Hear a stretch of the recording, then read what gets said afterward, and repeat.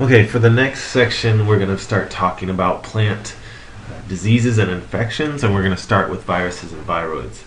But first, we're going to talk about some of the pioneers, or one of the pioneers in microbiology, and that is Koch. Koch came up with these postulates, or this way in which you can definitively determine that a certain pathogen is affecting the host and causing its mortality. Okay, so it has to go through these. If it passes this test, then you can attribute the disease to the microorganism. So the microorganism must be present in all cases of the disease. So if you have this characterized disease, in this example we have rats, all of them that you find that have this disease have to have the microorganism within them. Okay, and then it has to be isolated and grown in culture, taken from that culture in pure culture, so there's nothing else in there, and then reinfecting a host, and it also must cause the same symptoms of death. And then finally, after death, it must then be isolated again from those experimentally injected hosts that you isolated from the first time. Okay, if you do those four things, then you can say, okay, this bacteria or this infectious agent is causing this disease.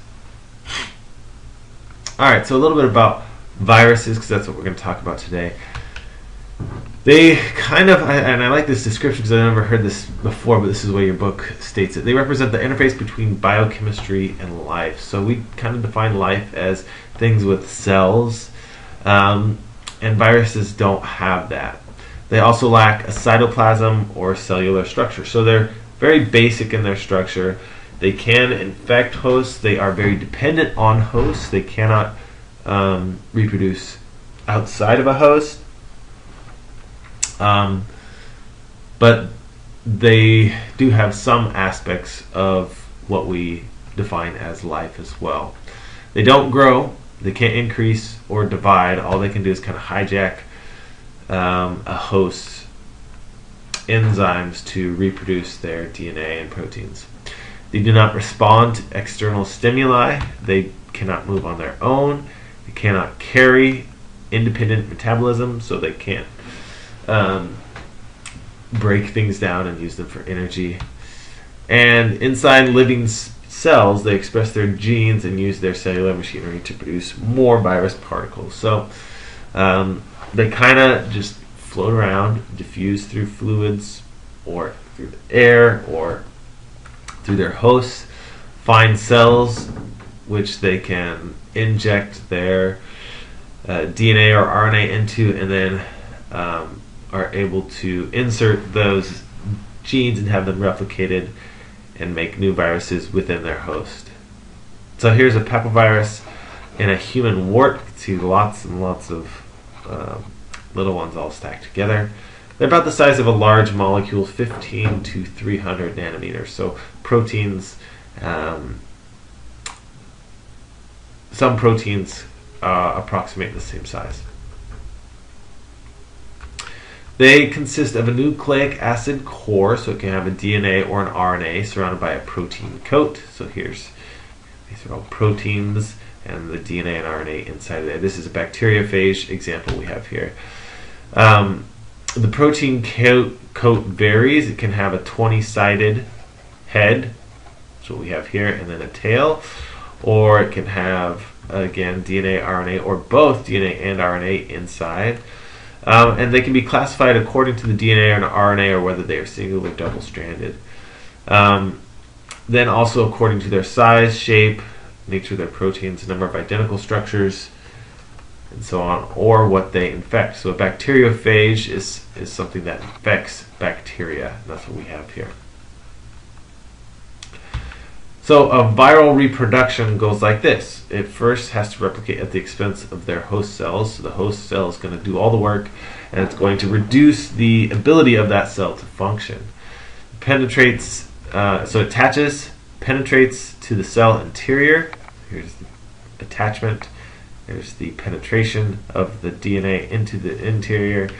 The DNA or RNA dictates synthesis of new molecules, making new protein tails and heads and more RNA and DNA. And then the new virus is released from the host cell and the host cell dies. And then some of these can mutate very rapidly because they are just RNA or DNA and they don't have any enzymes to kind of check and correct. And that mutation allows them to counteract any defenses against them, which is why new vaccines kind of constantly need to be developed to combat their infectious ability. So a couple examples, or one example of, a very common example of a plant virus is called the tobacco mosaic virus, is a positive sense, so there are two strands of DNA, one's positive sense, and that is what it also replicates. It's single-stranded, and it is an RNA virus. Okay, so it just has RNA. It affects tobacco and other plants of the family Solanaceae, and it causes distinctive mottling and discoloration of the leaves. So that's what you see right here. Okay, so here's it's rod-shaped. This is the protein coat, and then there's RNA inside of it. It enters neighboring cells through plasmodesmata, so once it gets into a leaf, it just kind of goes then throughout different cells through those connectors of the cytoplasm. And vectors, so going from one plant to another, include aphids and leafhoppers. Okay, so these plants are the distributing, or these plant-eating insects can help distribute them, disperse them to other leaves. Alright, another more simpler infectious agent is called a viroid. A viroid is a circular strand of RNA that occurs in the nuclei of an infected plant cell. And it is transmitted from plant to plant by pollen, ovules, or other machinery. And it causes more than a dozen different plant diseases, one of which is called potato spindle tuber viroid. Again, this affects other potatoes and other plants of the Solanaceae family, including tomatoes and peppers. And it was the first viroid to be studied by plant pathologists. What it does is it causes stunted growth. Sometimes it doesn't really do anything, depending on how prevalent the infection is, but it can, lead to. So here's 3 different stages. This is kind of more advanced. The eyes of the potato are very visible because it has constricted growth in the rest of the tuber. And this one you can see deformation of the potato as well. Alright, that's it. We'll do bacteria next time.